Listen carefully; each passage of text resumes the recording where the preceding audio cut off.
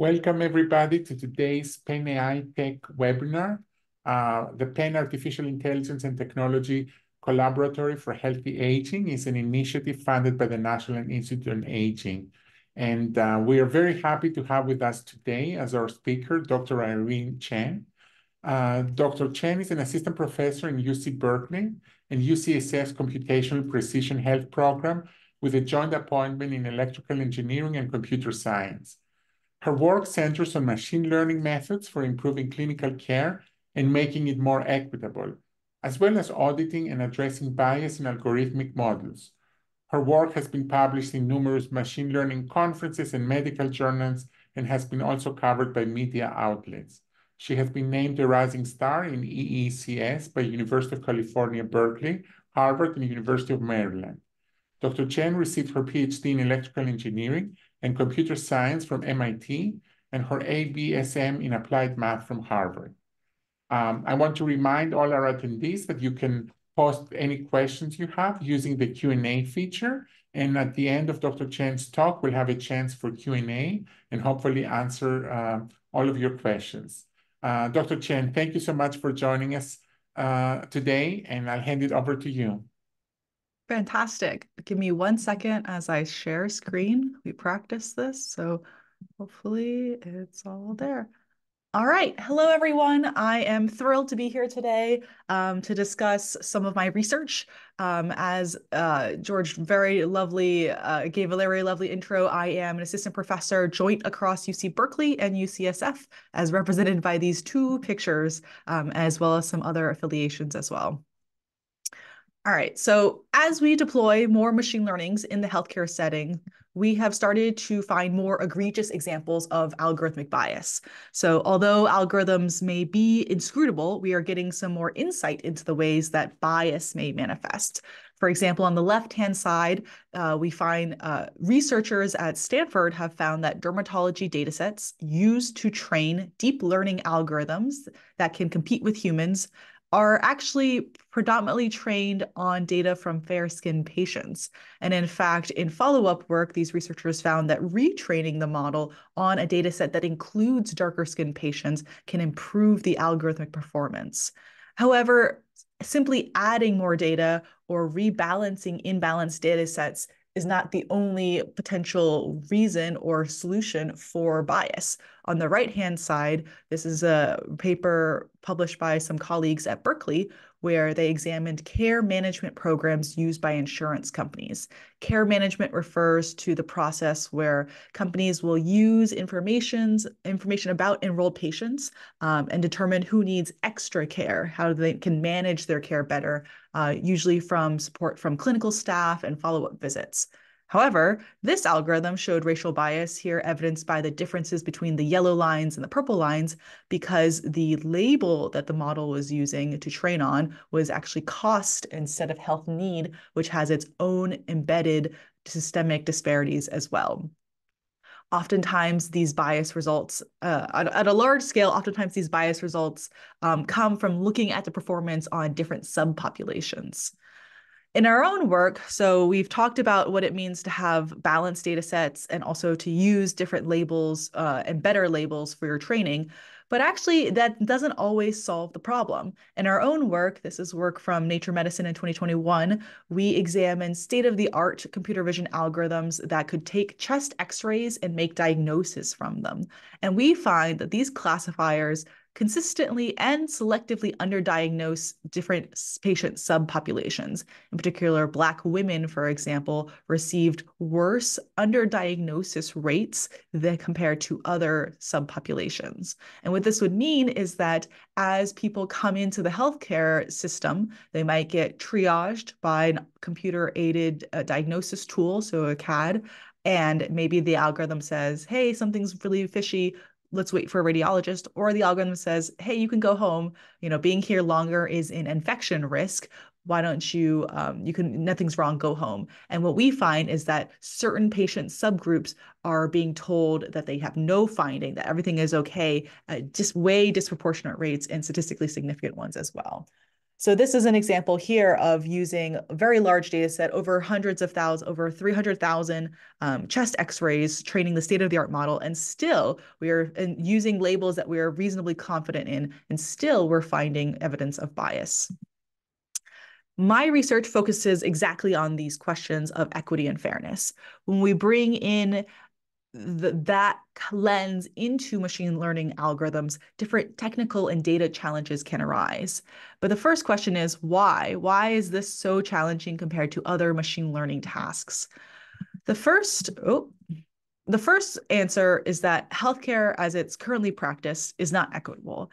As one example, a very striking example from New York City, which is very close to Penn, the Black women in New York City have worse rates for maternal morbidities. And this is found nationally, but in fact, researchers in New York City controlled for socioeconomic status, other things they could think of, and similarly found big differences in rates for maternal morbidities compared to white women.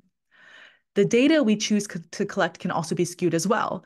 In GWAS data sets, so these are genome-wide association data studies, which are prized for how large they are, how representative they might be, how helpful they could be towards population health. Researchers have found that these data sets can have selection bias issues.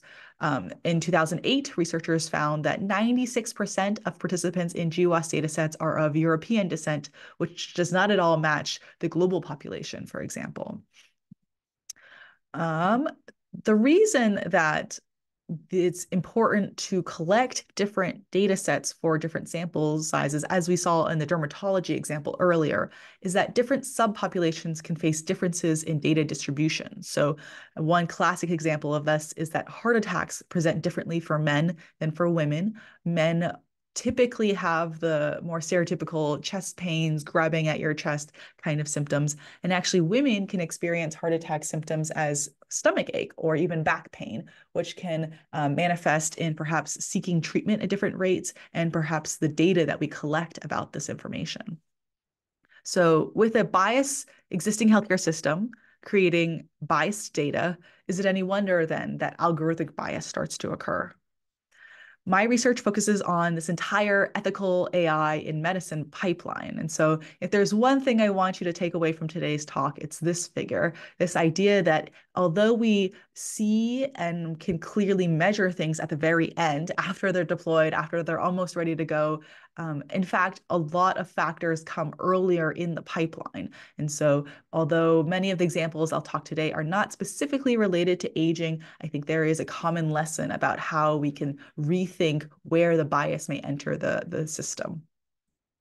Today, I'd like to talk about disease phenotyping. So many diseases, as you may be familiar, are biologically heterogeneous despite a common diagnosis. Things like asthma, autism, heart failure are all diseases that scientists and clinicians are very interested in figuring out how they will develop over time, even though there are known subgroups that may be very different for each other. On the left-hand side, we have asthma, which has researchers still don't really agree on the different clusters, and it depends on how inflamed your system is and which symptoms manifest. In the middle, we have autism. So depending on when the onset is, how it manifests, it might affect the treatments that are used as well. And then on the right-hand side, we have heart failure, which can be separated into systolic and diastolic heart failure. And once you start studying it, you see it everywhere. But I would challenge you to think about the medical settings that you're most passionate about and think about whether or not everyone who has that disease manifests the same way, or in fact, are there informally clusters, different subtypes of disease that people are more familiar with? And is there a way perhaps that we can think about this computationally, programmatically? So our goal today, thinking about disease phenotyping, is to find phenotyping, subtyping, different types of disease. And formally, I guess not formally, but sort of to really state it succinctly and clearly, we are interested in similar patients.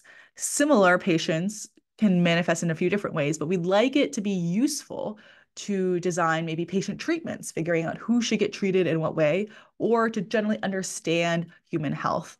And we could use this understanding then to design clinical trials, to give better patient prognosis, or to be able to segment people into different specialties, different doctors to be able to see.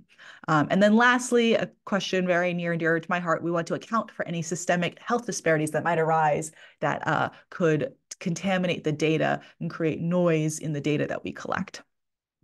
So today we have about 40 to 45 minutes. We're 8 minutes down, but I'd like to talk about 2 different projects that I've worked on recently, specifically on this task of disease phenotyping, disease progression, and think about how health disparities might interact with some of these reasons, and how thinking about it through a health disparities lens can improve our understanding of disease phenotyping.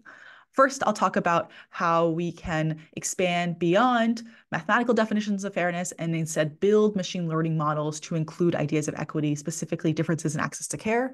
And we'll be looking at an example of heart failure in that case. And then second, we'll be looking at actually the treatments. How can we figure out who switches treatments and why? And this is a paper that is currently under review. All right, so the first project we're going to look at is how to build algorithms that are, quote, equity aware. So rather than waiting for after a model is built and debugging it, auditing it, coming out with scathing metrics about how it does or doesn't work for different subgroups, can we build these principles directly into the algorithm? And this is work done with 2 collaborators, Rahul Krishnan, who's at University of Toronto, and David Sontag, who is currently at MIT and was my advisor, my PhD advisor. In this part, I'll walk through an example of how to build algorithms that can learn differences in access to care, specifically in the subtyping context. And then we'll also show how the model works on real clinical data gathered from a hospital in downtown Boston. So we oftentimes want to learn from longitudinal observational data.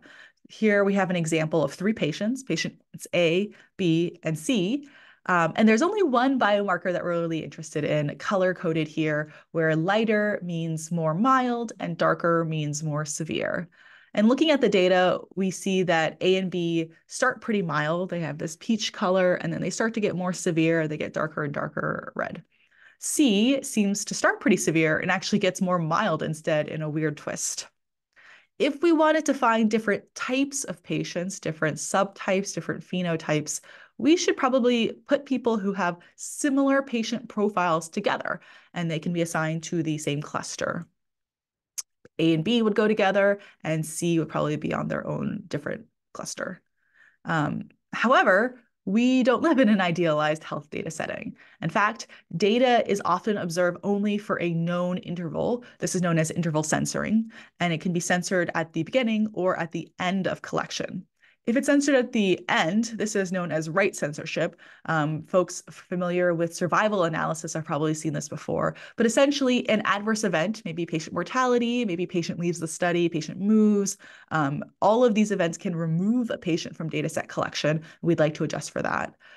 Furthermore, and this I think is a little less studied in the field, left censorship, where patients don't come in or we want to figure out what's going on at the beginning of a patient trajectory, is also removed. And this can become for a variety of reasons, for example, insurance coverage or geographic proximity to hospitals.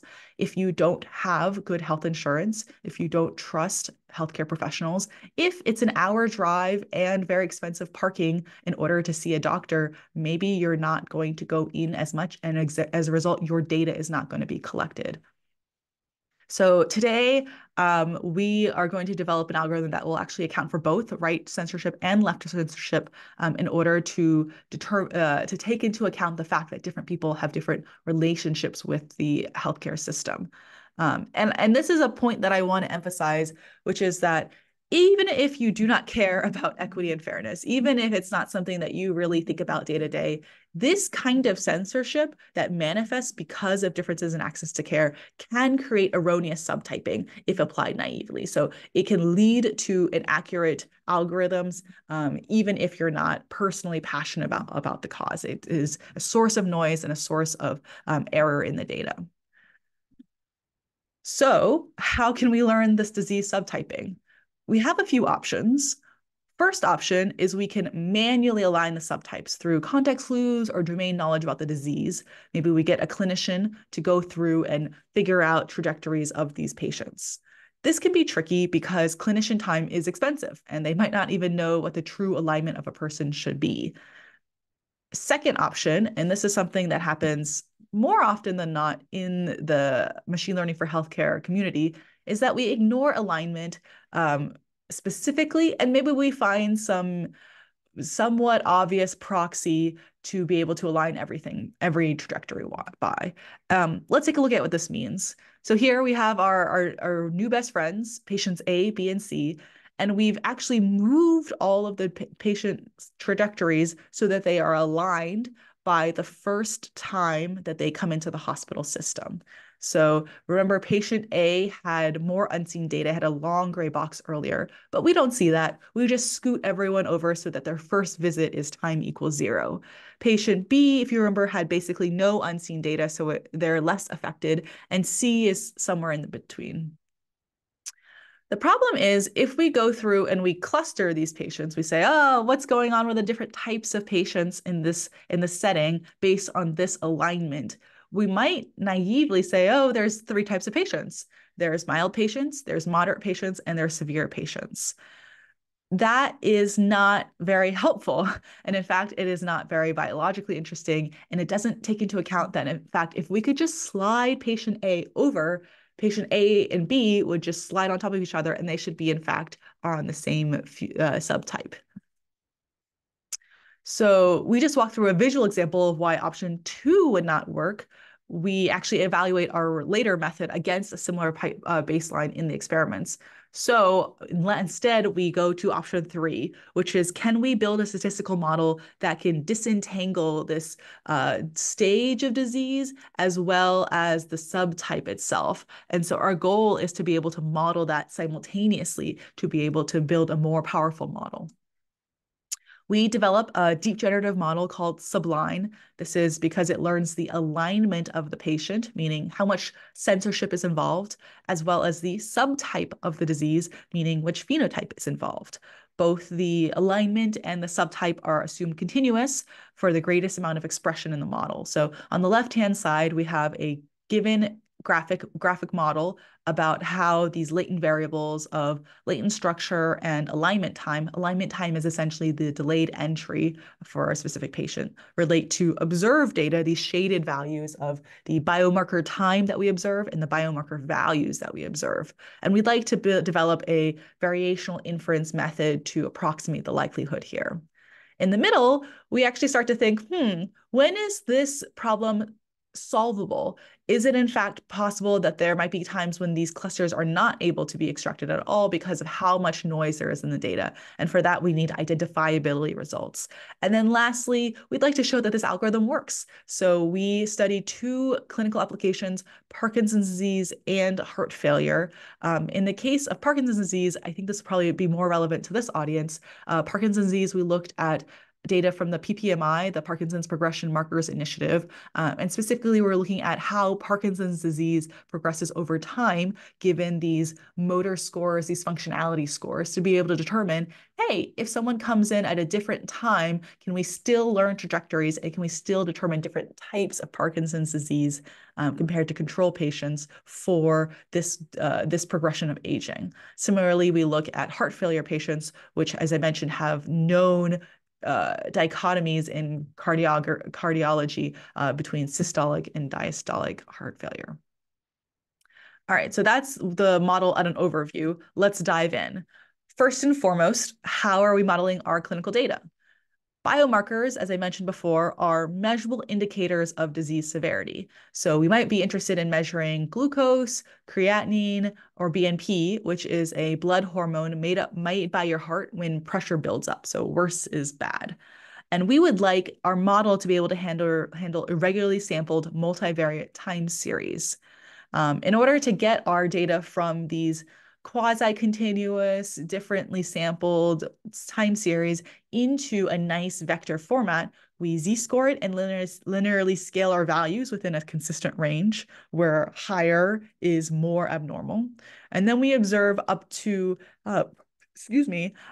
capital M visits for each patient, and encode any missing values with NANs. Later, we'll marginalize over the NANs, the missing values, so we'll be able to handle any missing values in our data. We'd like to learn two latent continuous variables. One is the disease heterogeneity. So you could loosely think of this as the subtype. So although we choose here to use a continuous space for disease heterogeneity, if we wanted to find discrete subtypes, so 3 subtypes, 4 subtypes, we could just cluster this continuous space at the end as a post hoc step. This will allow for greatest expression while also allowing for interpretability at the end.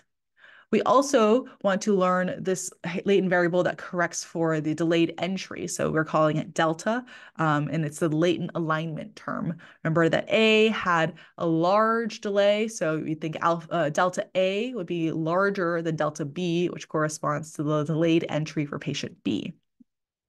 I don't want to get too technical in this presentation since I know there's a wide range of backgrounds coming to the seminar, but essentially at a high level, we'd like to build a variational inference method that can approximate these data distributions that we're looking for. If you're interested in details, check out our paper, but at a high level, we'd like to build a model to take into account these assumptions and these parametric formulations that we've created.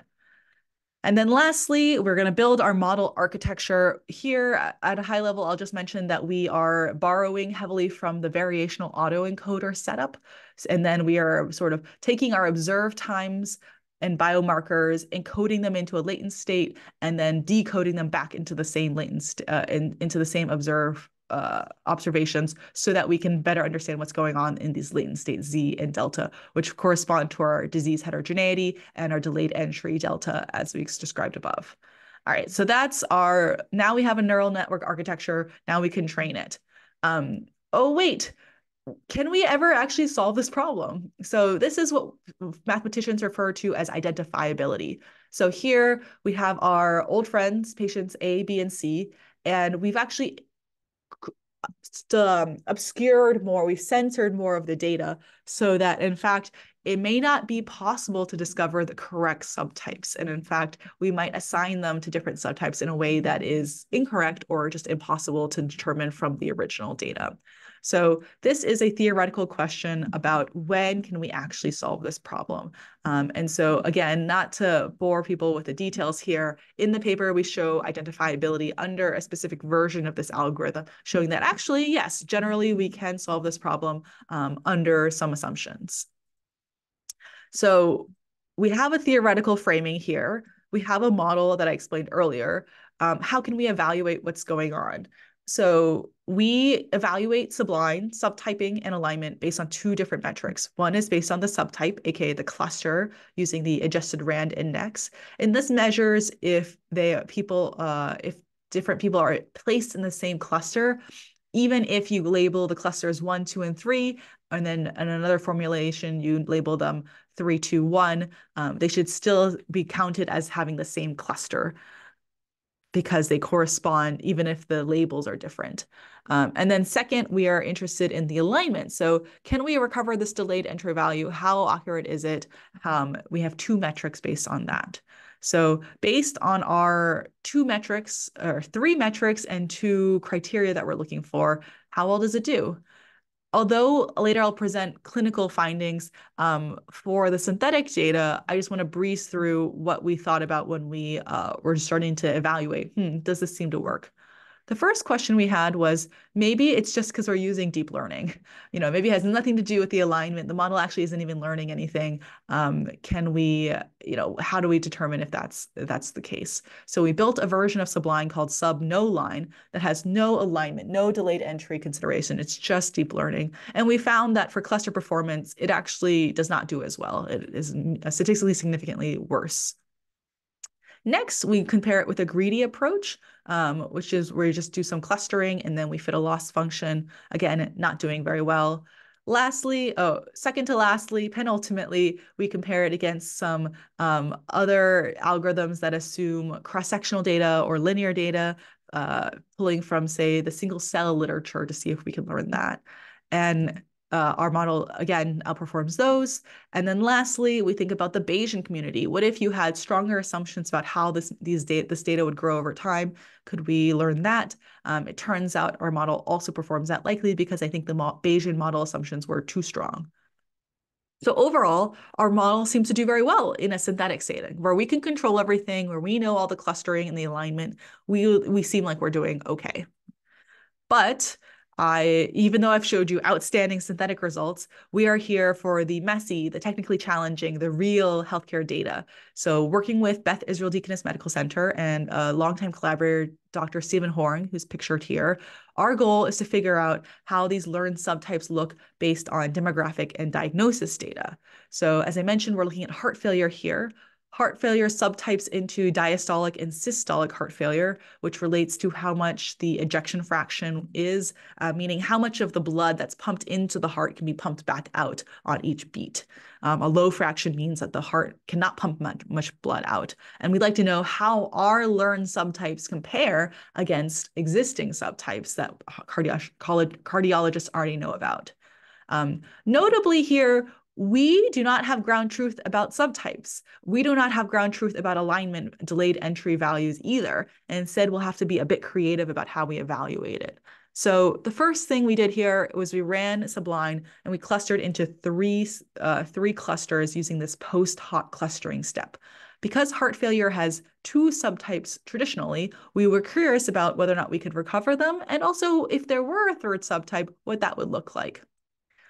We evaluated our clustering on features that were not included in the algorithm. So Sublime only looked at echocardiogram values. And here we are collecting these demographic and symptomatic features for these clusters that were not used in the algorithm. We found of 24 that we examined, 11 were statistically significant across the clusters with a false discovery correction using an ANOVA test. And we report the cluster means. So you could think of in cluster A, B, and C, they're all roughly equal size, although A is a bit bigger. The average age for the people in cluster A seems to be 76 versus 75 versus 69. That's sort of how to read this chart. But I find that putting giant tables on screens does not seem to convey a lot to presentation audiences. So let's try to break this down. One of the things that jumps out immediately is that systolic and diastolic heart failure, again, were not given to the model. These are only evaluated afterwards with features that we know about for these patients. We'd like to see if the model seems to be leaning one way or another for these clusters. So in cluster A, 50% of the patients in cluster A had diastolic heart failure diagnosis, and 9% had systolic heart failure diagnosis. So that seems that cluster A, is leaning more diastolic. Similarly, in reverse, cluster C has 53% of those patients have a systolic heart failure diagnosis, and only 6% have diastolic heart failure, meaning, it seems like that one leans more towards systolic heart failure. And in fact, cluster B seems to be this mixed thing that happens to be a little bit of both. Something else is going on entirely. Another thing that popped out is that the ratio, two of the features that were statistically significant were gender and obesity status. Women seem to be overrepresented in cluster A, so that one that's referring to diastolic heart failure. 71% of people in that cluster were women. And in fact, in cluster B, 65% of those patients were obese, which is higher than the other two clusters, meaning that this mysterious B cluster may in fact be obese patients, giving us a little bit more insight into maybe a third potential heart failure cluster of importance. And in fact, so we did this study between the years of 2020 and 2022, where it eventually came out. Clinical literature, like literally a few years beforehand, was starting to uncover differences in both women in systolic heart failure as well as obesity in heart failure. Maybe there's something going on, a third subtype is necessary. So this is certainly, we're not proving or finding new clinical things, but the fact that our findings were validating clinical literature, that we could see it in the observational data, is very encouraging. And so sort of a high level takeaway here is that we can model access to care. We can use a deep generative model to find different disease subtyping, and we can validate known subtypes, recent clinically known subtypes on real world data. All right, I'm just keeping an eye on the clock here, so I'm going to move a little quicker, but feel free to dig in, and I know this recording will be available online. The second topic that I'd like to cover is actually about treatment switching. And so here we have a much larger crew of people who came along for this project. Thank you to all of them. I will not have time to read them all out. This paper is currently under peer review. So how should we provide treatment to patients? Again, we have our patients A, B, and C. They have different biomarkers. The truth is that the treatment plans can vary for different patients. And in fact, these may have different ramifications for patients as well. So maybe everyone starts on treatment A, which is this blue box, but then patient B gets switched to a different, I just realized that it's actually confusing having treatment A, B, and C and patient A, B, and C. Oh, I'll refer to them as colors. Patient B gets switched to green treatment, and then the patient C, in fact, also blue treatment doesn't seem like it's going very well, and they get switched to to yellow treatment instead. Understanding these treatment switches is incredibly important because we would like to be able to learn from the treatment patterns of previous patients. But the thing is, there are a lot of reasons why patients might switch within classes of medication. Maybe the disease progresses at different rates for them. Maybe there's weird side effects, different adverse events. Maybe there's a patient or physician preference about how they how often they prefer to take a pill versus to take a shot, how big the pill is, if it's more uncomfortable for the patient to take that medication, as well as socioeconomic factors about, say, the cost of the medication. And this kind of information is often locked away in clinical notes. It is recorded, it is in the clinical record, but it's often only in the clinical notes. It is not in the structured data. So surprise, this is now a large language model talk. In recent years, maybe the last 2 years, people have found encouraging and lots of potential with large language models. Here we have a few different representative studies saying that large language models can help people learn medical education better. It can help patients feel like responses to medical questions have more empathy, perhaps. And in fact, for low amounts of data, it can be better than better than specialized models because it has some zero-shot off-the-shelf capacity.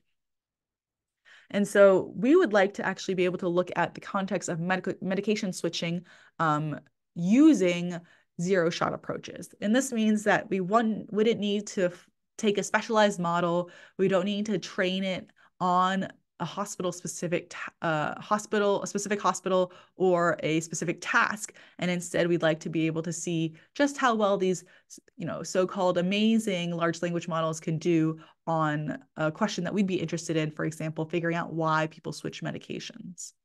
So as an overview, we first, using the structured tabular data, identify people who are switching medications. They go from one medication to another.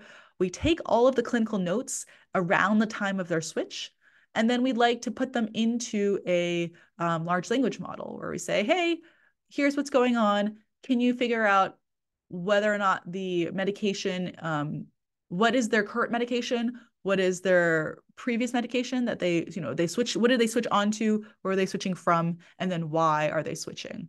And then lastly, we'd like to evaluate this both using human clinicians taking a look, as well as some automated techniques. And taking a step back, this is actually pretty important because a lot of treatments are often switched often. So that was very redundant. A lot of different treatment classes have a lot of switches. So here are a list of examples of clinicians and areas that we've considered and are starting to expand this work into. But today, we're actually going to just talk about contraceptives. So about 50 million people in the US use contraceptives, and about 70% of the women between ages 15 and 49 are currently on a contraceptive. 46% of women who start a contraceptive will discontinue use within 1 year. but 76% of those people will resume a new method within 3 years. And that's really interesting that there's a clear sign that there's a lot of mismatch. People are going back and forth. And if we could better understand that, we could improve patient care and improve understanding of the condition that they're going through. This is incredibly important as there's a lot of focus in the global community about the prevalence of STIs and unwanted pregnancies. And for our project, we focus specifically on classes of contraceptives. I know people have differences about even specific oral contraceptives, but for here, we wanted to focus on people who are switching between classes. And for this project, we use the UCSF dataset. As I mentioned, I'm currently joint appointed at UCSF. And one of the things I really appreciate about UCSF is that there's a vast trove of multimodal clinical data that has been quite well maintained and de-identified and is ready for researchers to be able to dive in and dig through. So our cohort, we started with everyone who has ever been listed as using a contraceptive in the EHR, and then we narrowed it all the way down to people who are switching, who have a lot of, and who have associated notes, which comes down to about 2,000 patients. When we take a look at these patients, first thing we do is try to figure out who these people are, what is their demographic, what's the demographics going on. As I mentioned, it's hard to read a huge table with a lot of numbers in a presentation, but if we wanted to just hone in on a specific set of rows, one of the things we first noticed was that there's a large difference in race between patients who are happy with their first contraceptive and patients who end up switching to a different contraceptive. And we see that 45% of white patients never switch compared to, say, only 14% of Latino and Latina patients as well. This is sort of very interesting to us, and so sort of motivated us to dive a little deeper and see what's going on. Next, we tried different prompting methods. In the interest of time, I'll probably gloss through these a little bit, but we did try pretty extensive prompt tuning methods for those who have experimented with large language models. Prompt engineering is thought to be a way that we can elicit much better or much worse performance for a specific task. So it's important to try a lot of different prompting methods. Unfortunately, in our experience, we found that all of these prompts methods yielded basically the same results. So for us, prompt engineering did not seem to be very helpful. And here we were looking at whether or not the algorithm could extract new medications very well, and if the algorithm could extract previous medications very well. And they are all about the same. We also did a bit of string token matching to see if there was a fuzzy match. I'm not going to go into this too much other than to say that it did not seem like it actually matched up with some of our other evaluation methods. We also compared against what happens if you use less training data compared to more training data to see if our large language model could help with that. And it appears that our model, the large language model, is roughly equal to only using about 30% of the training data. So this is encouraging in that if you don't have a lot of data, a large language model could help. But if you have a lot of data, say if we used 100% of our data, this dotted line shows that a lot of the other models can start to outperform the performance. And then similarly with another task, which is finding the previous medication. So that's a lot of results, but I wanted to focus on sort of some high level ones right here. One is that we wanted to eventually ask a clinician. We have some great clinical collaborators, and we'd like them to be able to label, does this model seem like it's working? So we asked them different clinicians, here's what the model said, here's the exact note. Is the explanation for stopping correct? And we found that the explanation seemed to be correct most of the time, 80% of the time. This is on GPT 3.5. We're currently running results for GPT 4. And then was there any hallucination? As people may know, models may just make up information. It's not that they're wrong, it's that they're completely deranged and seem to be bringing in information that is not even part of the question. And it seemed like there was not as much hallucination, although some concerning amount there. And then the last thing we looked at, so we were ultimately interested in, can these models learn different reasons? And so we used topic modeling, leveraging embedded contextual embeddings from BERT to be able to figure out what the actual topics used in these reasons were. here are a list of some of the topics we found. Ultimately, the number of topics was chosen based on the this HBD scan, HDB scan method. So the number of topics is chosen dynamically by this algorithm. And here are some examples of topics that came up. So let's break this down. One, we have some topics that are related to the fact that people forget to take their pills. So this is related to patient preference. Patients, the delivery mechanism is not really working for them. There also are some there's some reasoning about different IUDs expiring and the placement. These are IUD-specific topics. There are also a lot of topics related to symptoms. So irregular bleeding, nausea, weight gain came up multiple times and in many different topics in many different ways. And so this relates to clinical effects of the patient and how that treatment might affect the patient as well. And then lastly, and sort of really interesting in the context of this health equity question, insurance and the cost of healthcare, specifically for contraceptives, was a big reason for people to choose to stop or switch treatments, which became really interesting as well. Here are some other topics. I don't want to go over it too long, but to suffice to say, it was pretty comprehensive and very interesting to read through all the topics of why people choose to switch.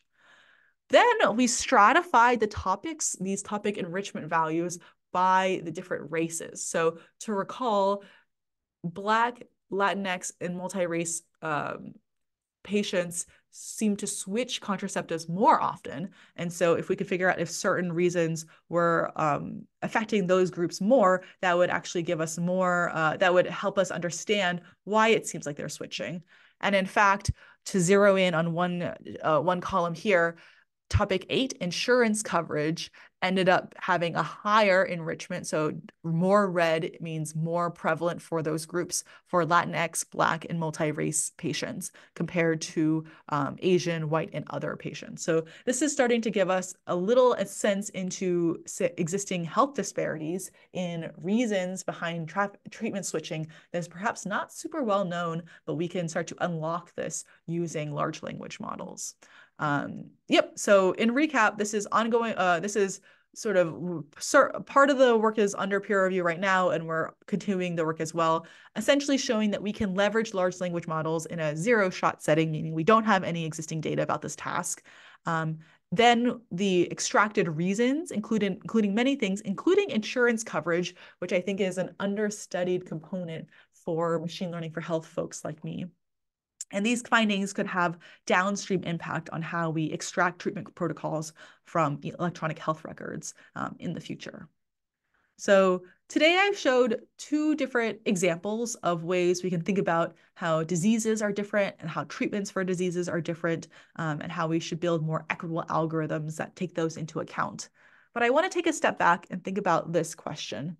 If algorithms were used more in medicine, so more AI, more machine learning, would the biased and unfair treatment based on patients' race or ethnicity, meaning just bias in medicine, would it get better? Would it stay about the same, or would it get worse? Some of the examples I showed today were about how machine learning could help us better understand things, but also some of the examples I showed today showed that, there's big egregious things that we need to keep in mind going forward. And so I was really curious about this question when I came across it, precisely because the Pew Research Center asked a bunch of Americans how they feel about this, whether or not they think bias in medicine will get better, stay the same, or get worse. And 51% said they thought that AI would make it better in medicine because humans are biased and AI is neutral. I would say, based on today's talk, that is not entirely true, but it is possible that we could use machine learning to improve equity in healthcare, and we are on our way to do that as well. About 33% said that it would stay about the same. This is because people, training, or data are all biased, and therefore you are getting about the same that you put in.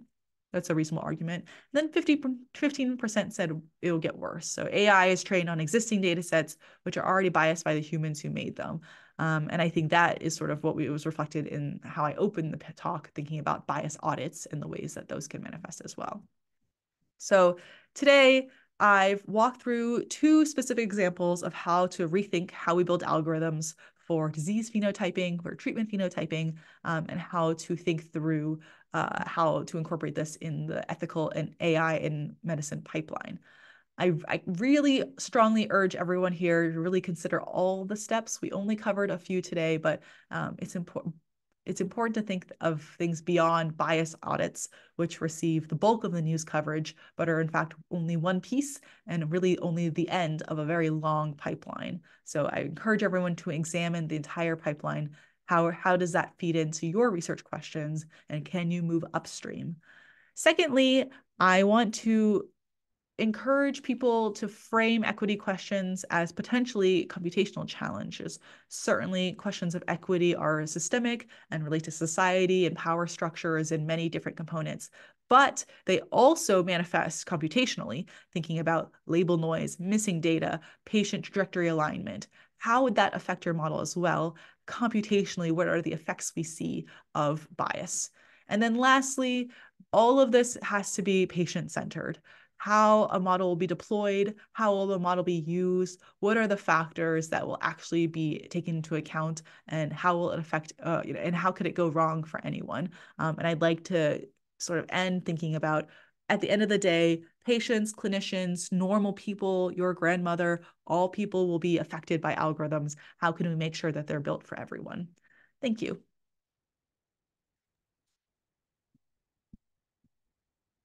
Thank you so much for this wonderful talk. I think it gave us a lot to think about. And I want to remind our attendees that you can use the Q&A feature to post questions you have for the speaker, or use the chat room, but I would say just use the Q&A link on the bottom of your Zoom screen.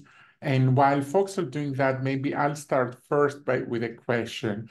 You mentioned the use of large language models, and that's something that we've been thinking about a lot within Penn AI Tech in terms of the bias, as you mentioned, that can be in some cases exacerbated based on the input. And there's all these studies now that show bias even with image generators, and recognizing that we have a lot of bodies of text and images with bias. So I was wondering if you could talk more about how you see for the next 5 to 10 years the role of large language models when it comes to their use in clinical practice. It's a great question, and I'll be honest that I think we are all figuring this out as we, we're building the plane as we fly it. Large language models represent a huge amount of promise. As I mentioned in this talk, they can mine through a lot of unstructured data. They don't need a lot of training because they come out of the box pretty powerful, and they can distribute power. They can enable people to better understand health conditions as well. On the other hand, they are inherently inscrutable. They are they're concentrated in the hands of only a few people who control these algorithms and who are interested in developing them, perhaps not for purposes of equity explicitly, and they are pretty expensive to access and run. So I think looking forward, there are a lot of different components we'd have to keep an eye on. In the context of medicine, I would urge everyone to use them for cases where people are going to be able to evaluate them afterwards. It is incredibly clear to us at UCSF that having large language models, unfiltered, doing diagnoses, giving out treatments, et cetera, is a non-starter, and both for performance reasons and for liability, accountability reasons. I would encourage the community also to be a little bit creative about how you could use large language models. Are there ways we could, I just saw a paper about how they rewrote the surgical consent form using a large language model, so it's more readable. It's a 6th grade level as opposed to a 12th grade level. And I think that represents sort of an example of, it doesn't have to replace the doctor entirely, but perhaps it could all help all of our lives get a little better and also improve equity if done carefully and very selectively. Thank you. There's several questions from our attendees. I'll start with one of them. Going back to your point about subtype versus disease stage, how can we account for a phenomenon like chronotropic incompetence when the longer a patient has been sick, the less likely they are to exhibit compensatory symptoms like tachycardia? Yeah, that's a really interesting question. My understanding is that as patients get sicker, the disease progresses in many different ways. And that can be related to treatment. It can be related to other components of the decompensation.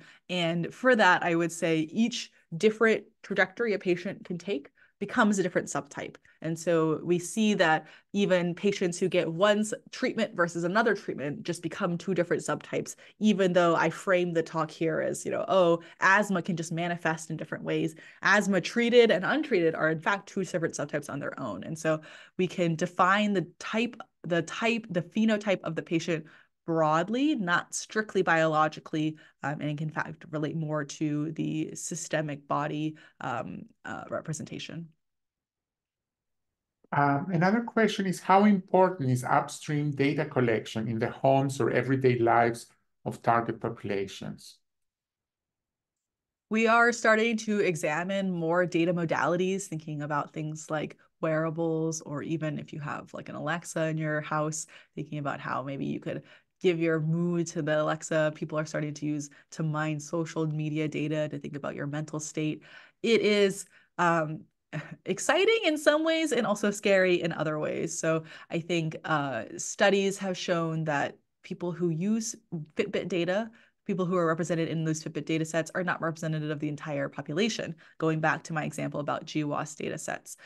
In that case, we can learn some things about some people, but we should be very careful to not make extrapolations to the entire patient data set, and then when necessary, spend the effort and the resources to be able to collect data for a wider range of people as well. There is a related question in terms of patient-generated data. In some cases, persons are compared to self-generated baseline. What are your thoughts about more or less bias there? An example might be finding urinary tract infections. Some people use the toilet more frequently than others, so simple monitoring of toilet use would not work. That is also, these are really thoughtful questions.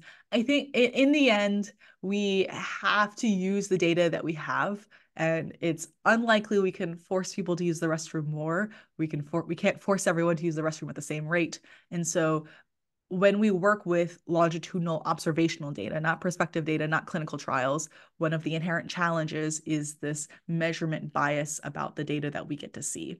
Taking all of that into account, being clear about what we know we don't know versus we don't know becomes even more important. And so I think all of those, it's almost like everything we put up has like a little asterisk. It's a very long discussion, paragraph in the discussion section of a paper saying, these are the limitations we used, this is the data that we collected and this is how it goes. And this is where we would expect our results to extrapolate, and this is where we'd be less sure. From your UCSF work, can you conclude that the nodes in the EHR system are reliable? We find the notes to be decently reliable. The question, I suppose, is reliable compared to what? If we had someone who followed the person around all day, that would be more reliable than them coming into the hospital irregularly, at best, maybe once a year. I've also worked with teams of nurses who call patients. And so that's a sort of different data set of proactive outreach and thinking about when you should direct nurses and who you should direct nurses to call, and thinking about if there are gaps in the data that we think the data is unreliable, could we go about doing that? Most of the unreliability I find in the UCSF notes tend to be people taking bad notes, tend to be people copy and pasting previous notes into their new notes, tend to be misspellings, tend to be people using abbreviations that are non-standard. And for those things, LLMs tend to be pretty good at that. So I would say that there are, again, potential, promise, and also perhaps peril. Great. Thank you so much. We also have another comment. It's not a question, but a big thank you. This was an excellent presentation, says one of our attendees, and I want to add my second that and say thank you so much for this great presentation. We have a question about our national symposium, which I will answer separately, and want to remind folks that we do have our national symposium, the second annual symposium for the A2 Collective, March 19th and the 20th here in Philadelphia. And you can find more information on our website. And also remind folks that the recording of this webinar will be posted on our YouTube channel, and you will be receiving the link a few days later, hopefully by early next week. So with that, I want to thank Dr. Chen again for this wonderful presentation, and thank you all for attending. All right. Thank you, everyone. Feel free to reach out if you have any questions. All right. Bye.